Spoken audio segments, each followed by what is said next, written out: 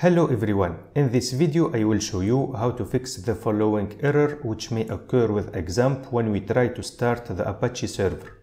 So the error is Apache Shutdown unexpectedly. This error means that you have another application running on your computer and using the port number 80. This port number is required to start the Apache server.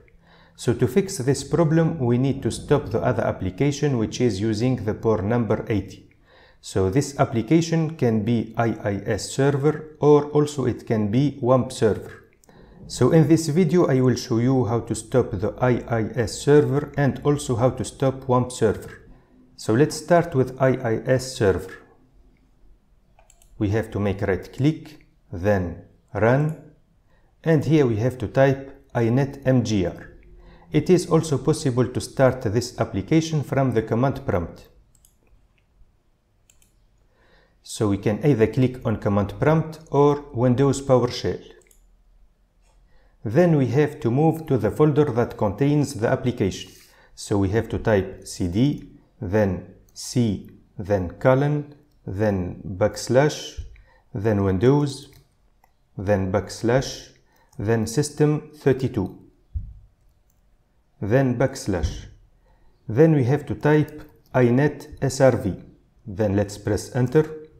And then let's type inetmgr. And let's press enter. So in this window we can see that the IIS server is already running, and to stop it we have just to click on stop.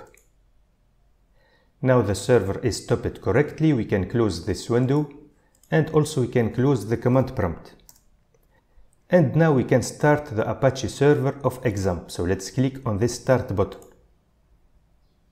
And this time we can see that Apache is running correctly. Now I will show you how to stop XAMPP server. So here we have to click on the icon of XAMPP server. And then we have to click on stop all services.